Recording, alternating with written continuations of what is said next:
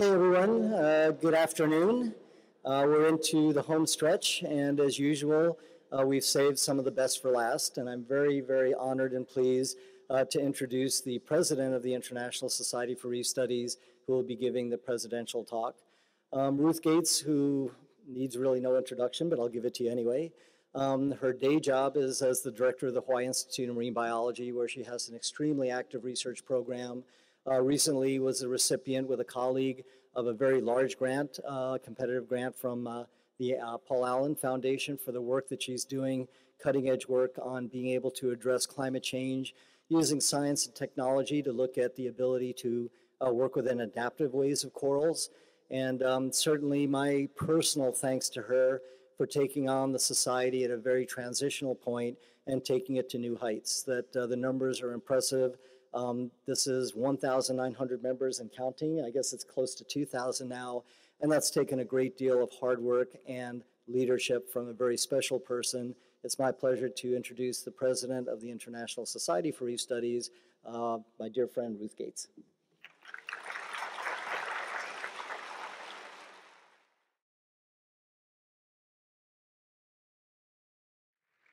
Wow, that's all I can say. It's the first day we got on the stage, I was totally intimidated by the audience, and I have to say that that feeling has not yet gone away.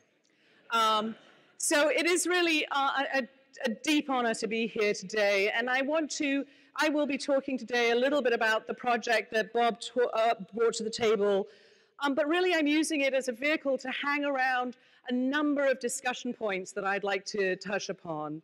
And that really relate to, finally, the way that we use our network and the way that we use our society. So today I'm going to be talking about harnessing basic science to advance solutions for coral reefs.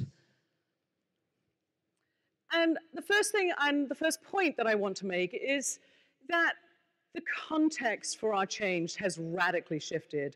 I am not the first person to make this point, and I'm sure I will not be the last, because let's not forget there are more sessions coming this afternoon. But really, when I started my career, and I got my undergraduate degree in 1984 and my PhD in 1990, I got fascinated because I had an amazing undergraduate lecturer who really raised coral reefs, the profile of coral reefs using imagery in a classroom. That was Dr. Barbara Brown. And I was introduced to the symbiosis that I spent a large portion of my professional life studying, and was fascinated by the symbiosis. I mean, how does this happen? How do you get an animal that can actually withstand having a plant cell or a photosynthesizing organism living inside its cells, Every time I say that out loud, I say, that is ludicrous, right? We can't tolerate that. We can't do that. How did the corals do that? And so that was really the framer for my entire career. I was fascinated by that phenomenon. I was really driven to understand it because it was just interesting. It was interesting. There was not really I hate to say at that point, there was no higher purpose to my work whatsoever. It was just really about the incredible opportunity to study and learn and understand the details of an interaction that frames a system that can be seen from space. So just by linkage, it's important. But it wasn't driven by any kind of an urgent need. But we have a really urgent need now. Our urgent need is all about the way that coral reefs are performing in the context of environmental change. And we've talked about climate change drivers and local pollution and overfishing and all of these framers for the ultimate problem, which is the degradation of the system before our very eyes, the horrific loss of this extraordinary part of our global ecosystems. I recently analogized to the world is like a jigsaw, and what we're doing is instead of forming a beautiful picture, we're gradually taking pieces out.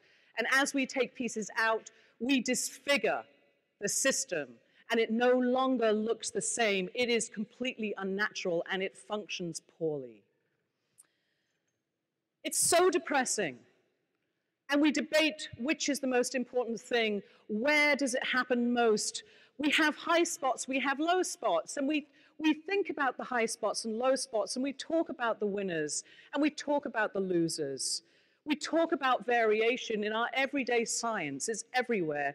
I remember when I was doing some of my early experimental work, I was trying to manipulate temperature in tanks in Discovery Bay.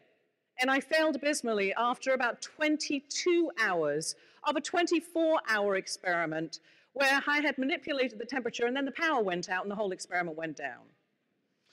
And, you know, when I was doing that experiment, I was thinking to myself, good God Almighty, this is like really incredibly intense. How do I do this experiment in an ecologically relevant way? And when I looked at some of the data that came back, there were massive error bars on the damn thing. Every single one, I thought I'd got high replication, but actually what I had was this enormous bar. And then when I did the statistics, nothing looked great. It was a failure. It was a failure. And then I started thinking about the variation in a different way, because I am really ultimately a cup half full kind of gal. So what happens if the variation is real? If the biological variation exists and what we're seeing in each of these bars is actually real, right? And then when we scale that back out and we look at the response to climate change or stress in the environment, we see across all scales variation in the manifestation of stress, in bleaching. This beautiful picture of a palmata showing a completely bleached upper surface and a totally brown undersurface.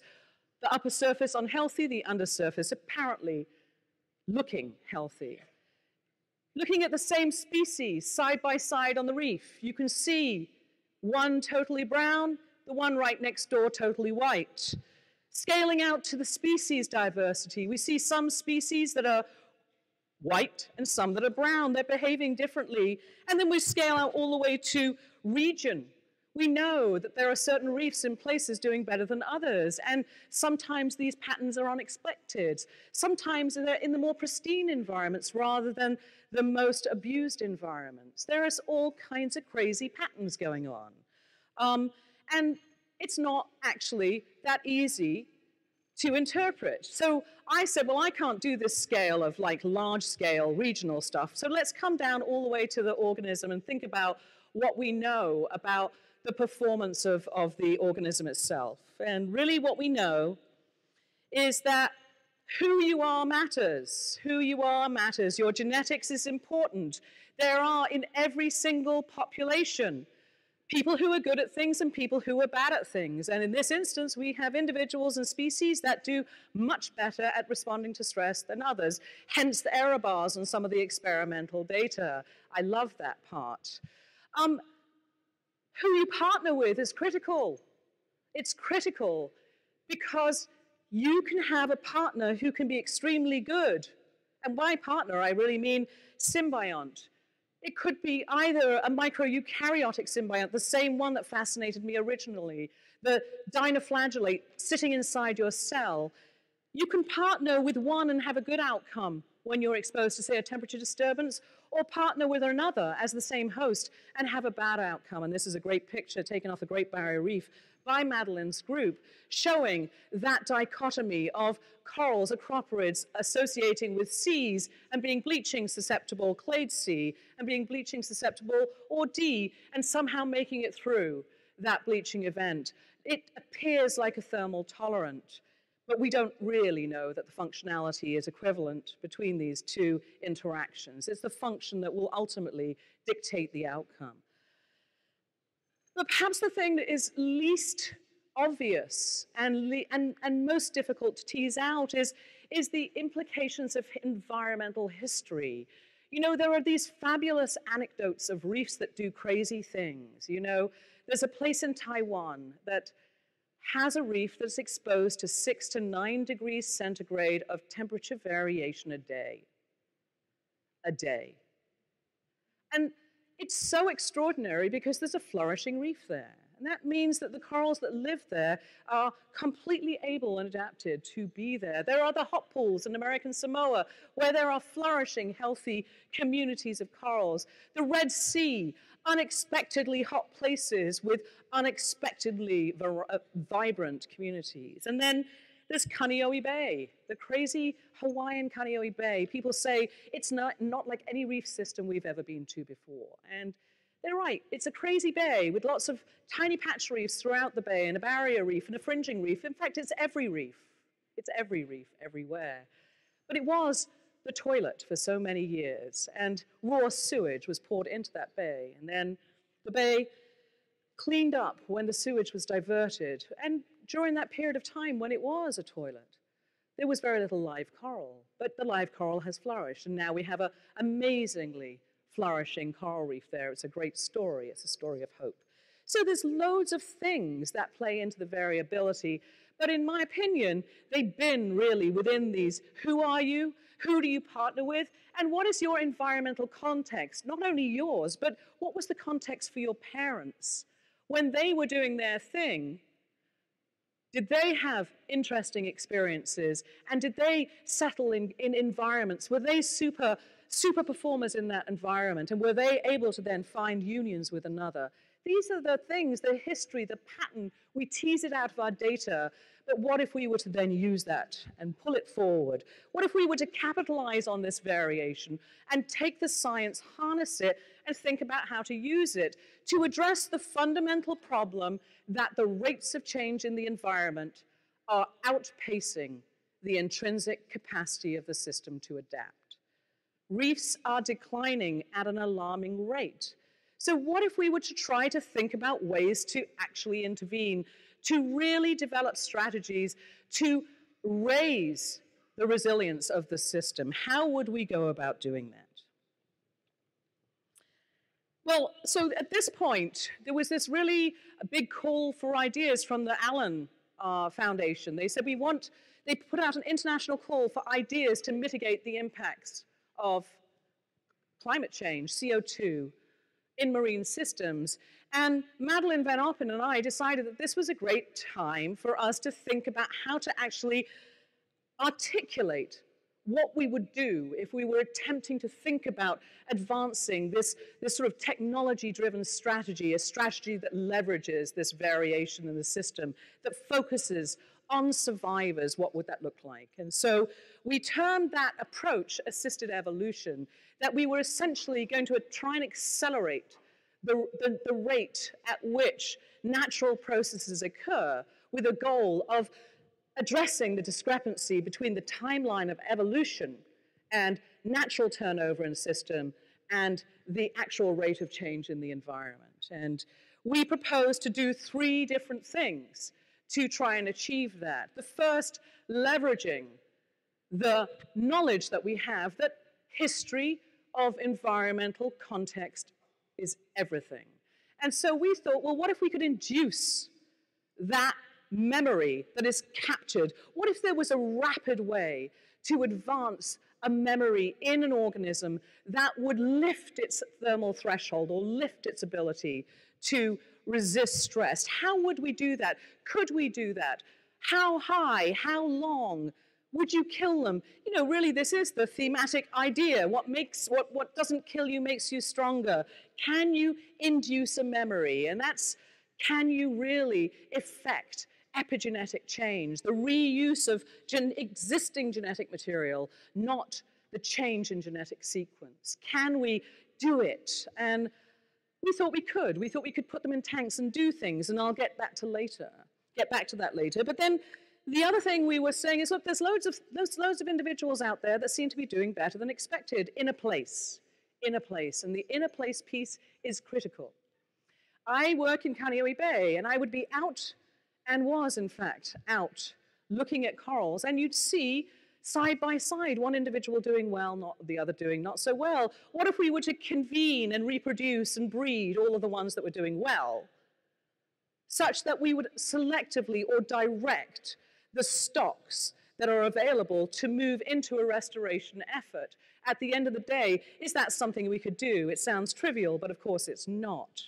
And of course, lastly, my own personal favorite, because I've been fascinated by symbiosis since the beginning of time, and since it appears that we are all really just hosts for microbes, the modification of the partners, the modification of the symbiosis, the modification of the microbiome. Could we do something to change the organism in its lifetime and that of its offspring, to provision these individuals to perform better as we move forward and as climate change intensifies.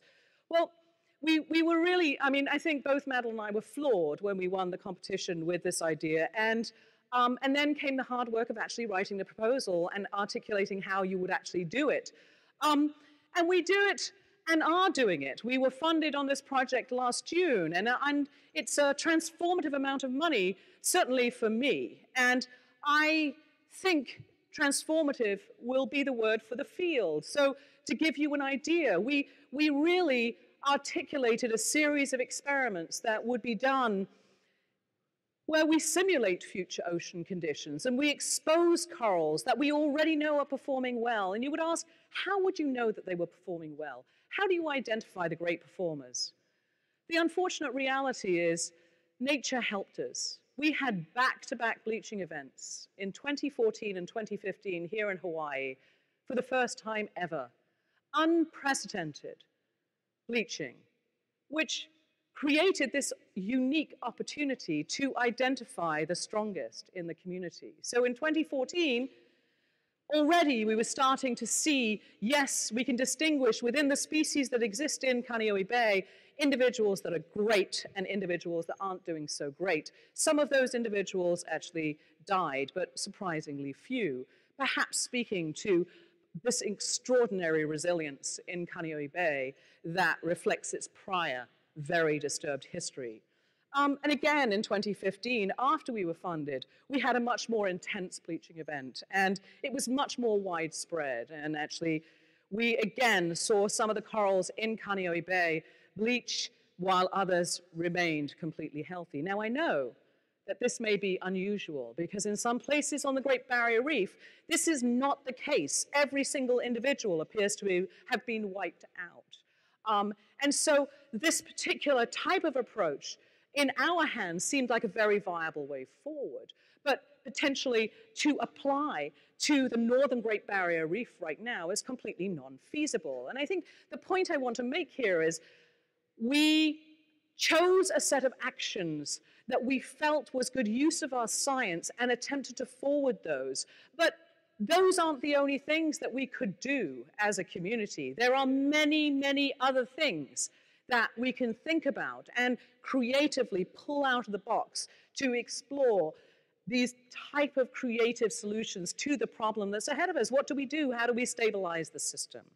But in our experiments, we really leverage technology to do these incredible environmental simulations. I mean, really, the art of controlling environment is really nuanced now. And we are using these outdoor tanks, and I'll come to the comparison between what we're doing in Hawaii and Australia in a minute. And we're working with these almost monospecific reefs. You can see there's very few coral species that exist in Kaneohe Bay. Now that is also an advantage, because we are going to sequence every genome for the corals that we have in Kaneohe Bay. Every single one of those genomes will be released in real time to the field to build the capacity for data within the field. But extraordinary, the low diversity helps us here, because we can start to address the genomic resources that represent the foundational species in an entire ecosystem in Hawaii. Not so simple in much higher diversity systems. So a lot of our experiments are really framed by the inducing acclimatization and experience and giving corals bumps in exposure to see what happens, and monitoring their responses, looking at growth rates, looking at their capacity to withstand future insults of simulated climate change, looking at how their skeletons grow, looking at how their metabolism looks, looking at their microbiome, looking at their dinoflagellates, looking across many attributes in the biology to get a really good understanding of what these exposures do, not only to the adult corals that we're working with, but to the next generation. What do we accomplish, if anything? And these are the experiments that are happening right now. And they're very exciting, but extremely time-consuming, extremely people-consuming to do. And, of course, I'm sure you're all looking at the fact that they're all done in the lab. and going, well, how could you possibly move this kind of thing out into the natural setting? Bear with me. The second set of activities that we're doing are the selective breedings. And, you know, as I mentioned, when you know who's strong, you know who to breed. Or when you know who's weak, you know who to breed. And we do these crosses where we're looking at the strongest and the weakest together, the strongest and the strongest, the weakest and the weakest. All combinations. The goal is to understand what happens when you breed different types or corals with different capacity to withstand stress with one another. Does any of that adult capacity translate into the next generation? And it's an extraordinarily comprehensive analysis. Obviously, just getting fertilization isn't where we're at. We need to get these things settled, and we need to get these things growing, and we need to assess how those new generations now respond to simulated future ocean conditions. Have we achieved anything? Is all this effort worth it? We're in these experiments right now, but what I can say is that we have been able to selectively breed, and we are in the midst of these experiments right now because we are in the spawning time of year right now. And this particular set of work, of course, creates enormous opportunities for us to collaborate with other people who are doing similar things. And I will talk a lot about the community of players that are needed to come to the table to think about the scale of this issue. As well as the strong performers, in Hawaii, we have this extraordinary microspatial gradient in condition. And it exists across the space of Kaneohe Bay. We have some reefs that are highly variable in condition. That is, the temperature goes up and down like a yo-yo, and the CO2 goes up, and the pH and the acidification goes up and down. And we have other places where it's much flatter. So we actually have populations that are adapted to those conditions. And so we do small assisted migrations from one place to another to see whether or not, we call them reciprocal transplants in experimental language. We call them assisted migrations or mini assisted migrations in management speak. Different language, different type of words being used to describe similar things. The scientists among you will exactly know what we're talking about with reciprocal transplantation. The managers will know what assisted migration is. Moving things from one place to another to see if the history in one place gives you a leg up in another. And then the modification of algal symbionts, which I actually believe is probably the most difficult of the things to do, because I'm of a believer that the tuning between the type of symbiont that you have and your host is actually really important, that there are really amazing patterns that absolutely have to be maintained, and that when these break down, that you start to see a degradation in the system that reflects changes in the immunology of the system, that these individuals are no longer able to keep their boundaries up, so they can be invaded easily. But in Kaneohe Bay, we have corals that are almost all specifists, with a type of symbiont that is rarely found outside the symbiosis. And the most robust symbiont type that I've ever seen that really unites with one of the most robust coral hosts on the planet is a symbiont called C15.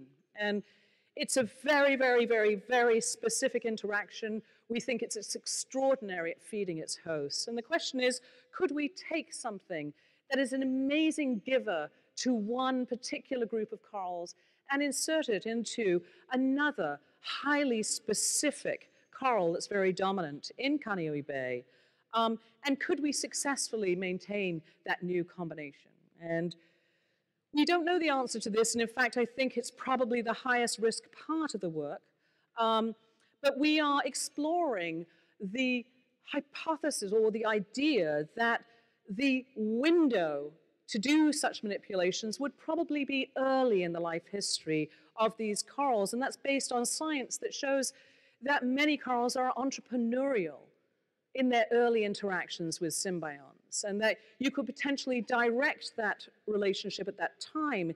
And if you can get the window to close, you could potentially maintain an unusual or atypical symbiosis. So that is this is the manipulation of the algal endosymbiont. But of course, there's some really easy things you can do with the microbiome. Corals give off a lot of mucus on a regular basis, and so you can transfer the microbiome from one individual to another very easily. So these are all experiments that are in play right now.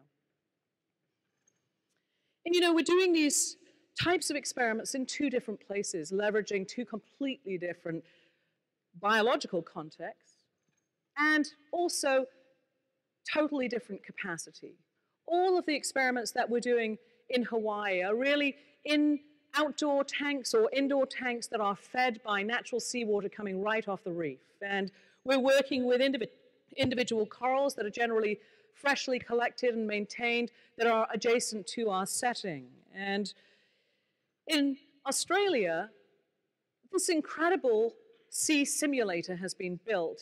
It's an extraordinary place. It's an indoor aquarium setting where experimental conditions can be controlled to the nth degree, and everything is really, really tight. It's, you know, we're at a field lab doing things that aren't quite as tight. You know, I laughingly say our corals are really, you know, much more runty, and they're treated a bit more runty than the ones in Australia, because the ones in Australia are pampered. They're in a 5-star. Ours are in a kind of 3-star. You know, and the question is, do those stars really matter? Is it important to do the experiments in places that are kind of, you know, seeing lots of different things? I mean, our Kaneohe Bay water is habitually polluted by sediment and chemicals that are just rushing in with major rainwater. The water in Australia in the sea simulator is controlled. That sort of variation doesn't exist. And really our question is, what should we do? If we were to do this and scale this, what would be the best way to scale it? Would it be isolated or integrated with a natural system? And that's obviously hugely important to answer as you go forward. But how do we deal with the differences in diversity? It's all very well and good for me. I feel fabulous because I'm in Hawaii and I can work on almost every species that is dominant. But how do we deal with this extraordinary diversity in the Great Barrier Reef? How do we take these ideas and think about applying them?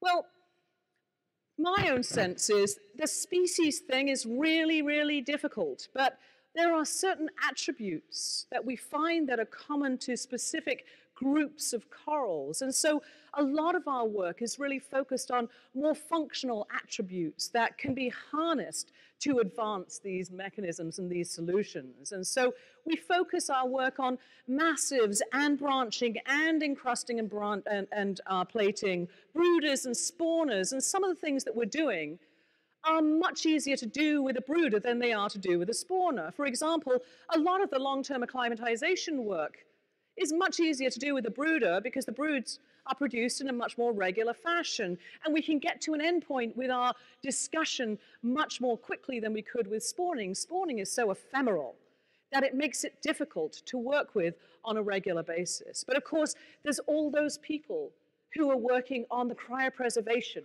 of corals. And what if they could cryopreserve the egg, sperm, and larvae of corals? That would be a game changer in terms of the type of work that we could do in this particular realm. And so we are trying really hard to compare the same species from two different places because it's important to understand how space plays into response. And many of the experimental challenges that we have are tuned to the types of simulated conditions that will be in those places, not to these generic, big, scaled models. So it's really important in our study, we're trying to accommodate the design early. But really, when we step back from this and what we're doing,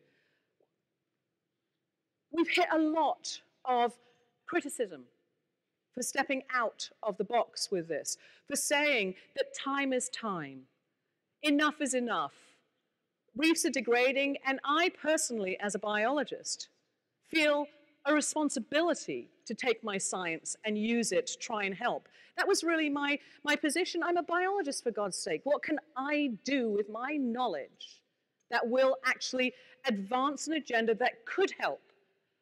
I'm not saying that will help, because it's critical to understand that this is a proof of concept project. This is about science. We are doing exactly the same science as we've always done. It's rigorous, it's evidence-based, and people say, well, when are you going to be ready to actually implement and put this out on the reef? And I said, I have really no idea, because guess what? The data are not yet in, and the data will drive the next step. It will tell us what we should do next. We can't preempt that because we proposed something. We can't say that it will. And I really feel it's important to think about how science actually advances. It advances because we do things, we try things, we experiment with things, new knowledge is acquired, not because we know what the outcome is going to be, but because we don't know. That's what science is about for me, anyway. So when we got a lot of this criticism, it was clear that much of the criticism, and all of these points are absolutely valid. This is exactly the discussion that we should be having right now, but it speaks to a set of activities that are downline. We are not there right now, and that's great, because now all these points have been raised. We can think about it early in planning. We can try to address, we can think about how to use modeling and scenario tools to really ask and answer the question of how we avoid genetic narrowing. But to be honest, in that particular place, I keep stepping back from our science and saying, hang on a minute, genetic narrowing. It's a big problem, and nature is doing the greatest genetic narrowing ever right now. We are losing biodiversity and genetic diversity like it's going out of fashion as climate change intensifies. So nature's doing that for us. Perhaps what we can do is assist in the reverse of that, which is the maintenance of genetic diversity, applying techniques early to actually maintain and avoid the genetic narrowing that has happened in some breeding circumstances when species have been pushed too far. Now, Madeline and I and many others in this room attended a workshop in Australia earlier this year. And for me, there was one point that I took away that was profound. And we worked with people who were in the same discussion with different types of organisms, small mammals, trees. The take home was this: you should intervene early because the risks associated with early intervention tend to be much lower. Everybody said, we wished we started earlier. We wished we hadn't waited until our species were listed, because then you have little diversity to work with. And it made me really think about how we approach these problems. We go to the most endangered or the rarest, but we don't necessarily think about strategies that can actually maintain or sustain the diversity that is actually the structural end member, the things, the majority that are actually doing the thing that they need to do, which form the reefs. It's a big discussion point for me. How do we do this? How do we balance rarity with abundance? What do we do? Where do we put our efforts? And so, you know, for Kaneohe Bay, that's not a discussion we have to have, because we can work on pretty much everything that's there. But most of our work is really on the dominant ecological types rather than the rare ecological types.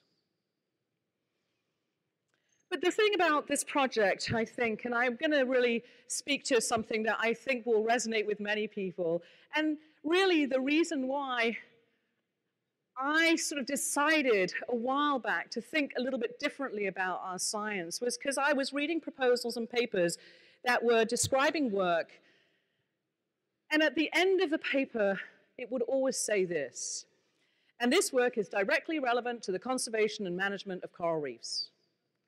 It was like a mantra attached to every paper that I was reading. And frankly, I was doing the same thing. And then I realized in a discussion with myself one day that I actually had no idea what was actually relevant to the conservation and management of reefs, because guess what? That's not what I do. And that started a whole journey for me, where I started to talk really comprehensively with very many different types of people, people doing types of things that I had no idea. You know, I remember managers saying to me, look, if you think it's a good idea, tell me, because I have to make a decision and I have to do something. And I'd rather do something that you're 50% sure about than something that I'm 0% sure about. That was really informative for me because it made me think about the discrepancy between the science conversation and the 95% confidence, and then the actual need on the ground to take action to preserve systems and who the people making those decisions were. So as we moved this particular project forward, we really sat down and thought about the values that would be embedded in the project. And this really reflects the fact that it's an urgent problem. We've all heard talks this week about how quickly things are going bad. And really, the timelines, we don't have a lot of time to pause. That means that for the first time ever, we have to release the data as quickly as we can. We have to interact our information with as many people as possible. We have to be prepared to change the way we do business with our academic returns. Right? I've always had a problem with I've got to wait to tell people about this until it's published. Because it's taking me years to get things published. Now, that's probably because a lot of my work is bad. But it's taking a long time for me to get stuff published. And that means the pace at which science is advancing is slowing, not speeding. And climate change is racing. So that started to worry me. And quite frankly, I looked around at all my colleagues and I realized there are other people doing exactly the same work as I'm doing, but I didn't know they were doing it and they didn't know I was doing it. That means the resources could have gone somewhere else. It's redundant. It's redundant, so much redundant effort. And so we decided that with this project that we would really start to think about how to open the doors with the data. Let's report everything that we get. Let's not be just so sensitive about being really good. Let's be prepared to admit our failures. Because let's face it, that's what experimental science is about. You fail more often than you win. And actually, in my experience, I have learned more from my failures than I have from my wins. Because I just feel great about the win. Okay, moving right along to the next thing. Right? You don't spend time with the win, but when you fail, you're introspective about, God, I wonder what I could have done differently. You know, I could have really changed this if I'd just done that one thing earlier. You know, you spend a lot of time dissecting your own poor performance, right? So I think that in this project, we try very hard, and it's difficult to think about the importance of team, to acknowledge all of the players. And there's people like me who are the mouthpieces. There are students on the ground who are actually doing all the work. There are postdocs who are really in that creative thinking mode, doing a lot of the, oh, if we just tweak it this way, they're still hands-on. They're actually talking to the project manager. Everybody has a role in this party. It could not be done with all of these people in the party doing the thing that they do at their most excellent. And I love that idea of these teams of people convening their excellent and using that complementary skill set to grow an effort that's so much bigger than any one of those particular communities could accomplish. And so we really are, and we work on this. It's hard. Team is hard. The academic reward systems make it difficult not to think about what you personally will get out of it. I don't care now because I've already got a career. It doesn't matter to me as much. And so I have to be careful to not kind of, you know, be over-projecting that position either, trying to protect people to make sure they get the return that they need at their stage. But really asking people with skills that can help us advance as quickly as possible into the game. And, you know, in our game, we have people who were husbandry specialists for fish in the state for 4 years and have come to the table and said, I have these skills, I don't know if they're appropriate, could we help? Or we are machinists and we know you're building a lot of equipment, could I help? It's incredible to see that the openness actually draws more people in, and the impact of that is quite huge on the way our project goes. And this is just a lovely picture of the team. One of my groups, spawning nights very recently last month, and then a meeting of all of the younger members of our group, both from Australia and here in Hawaii, that happened last Saturday without myself and Madeline, which we think was probably a good thing for everybody. But I guess that what I want to say is that we have shifted the way that we're doing business.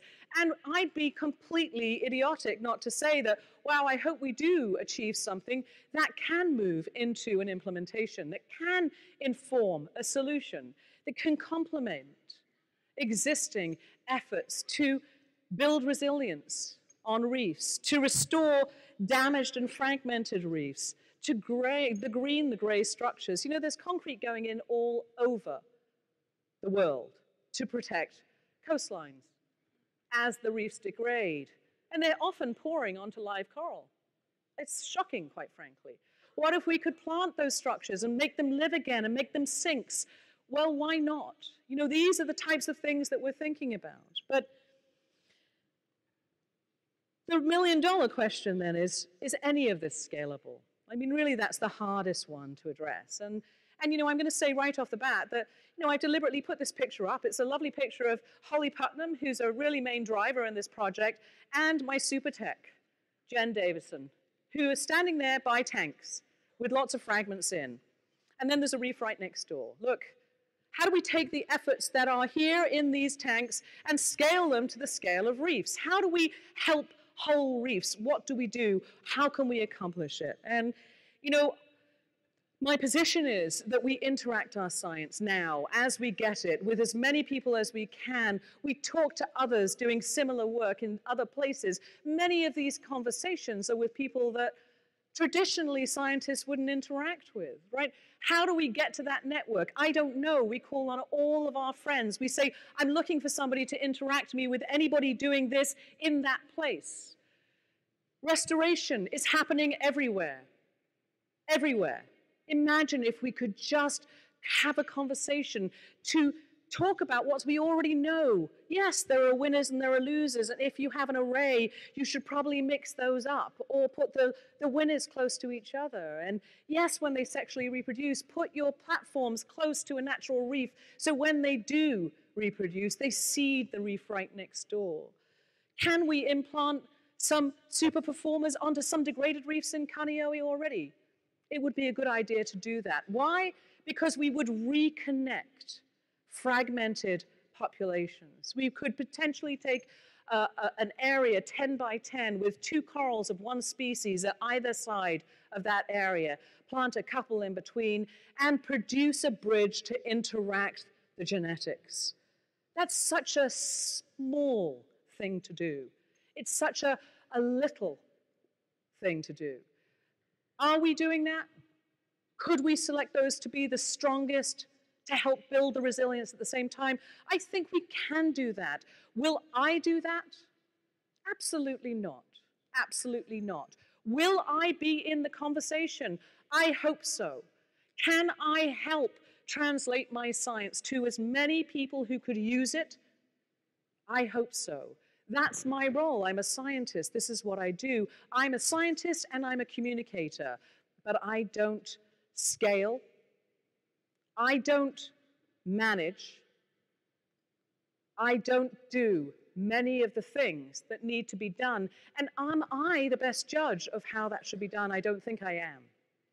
I don't think I am.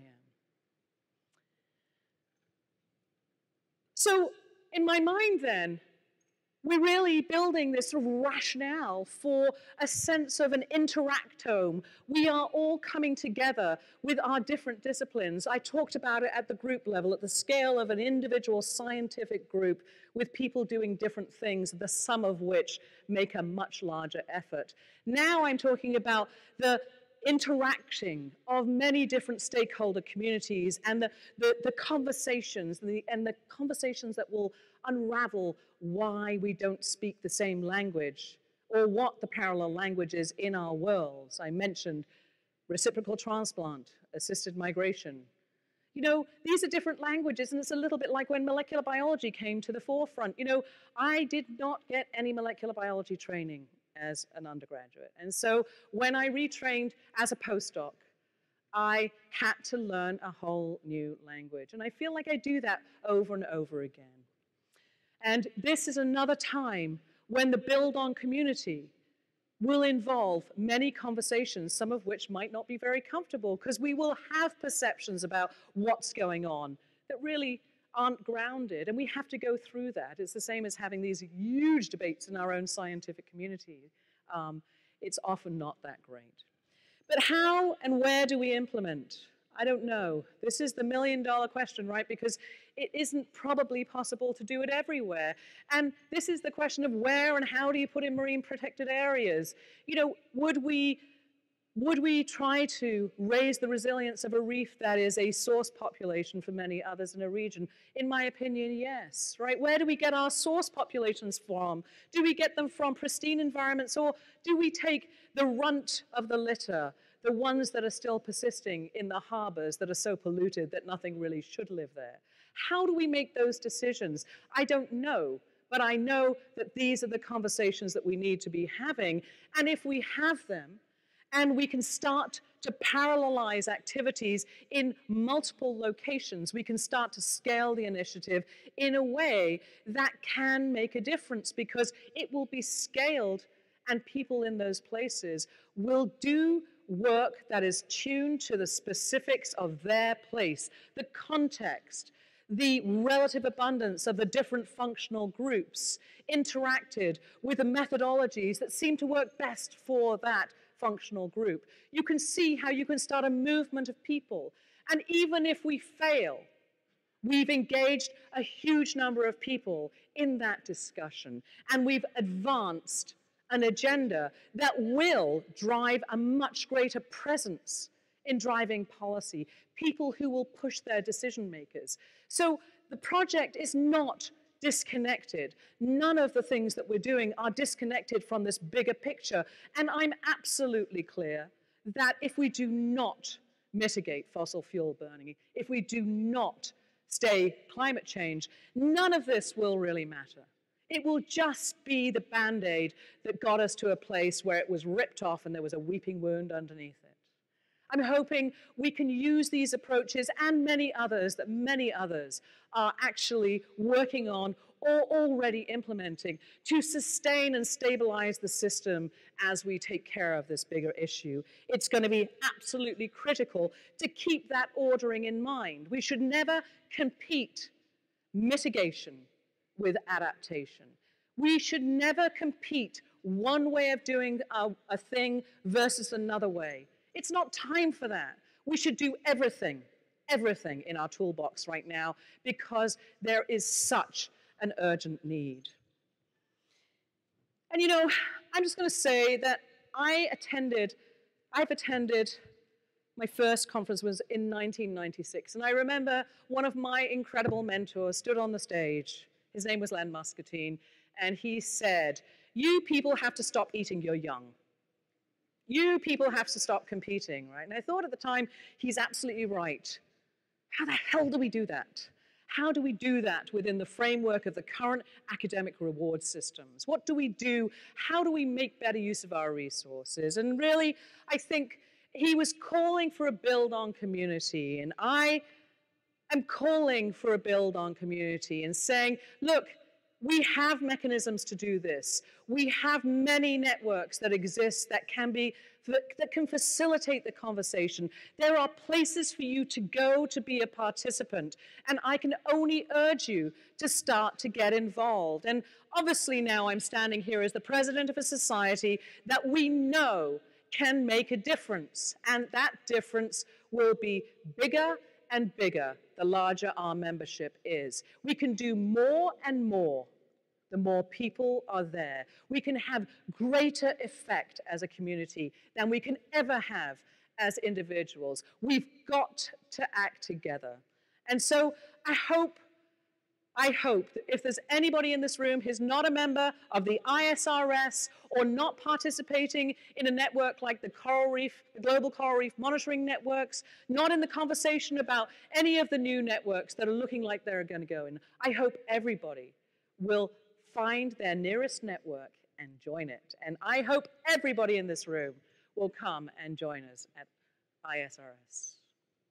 Thank you very much.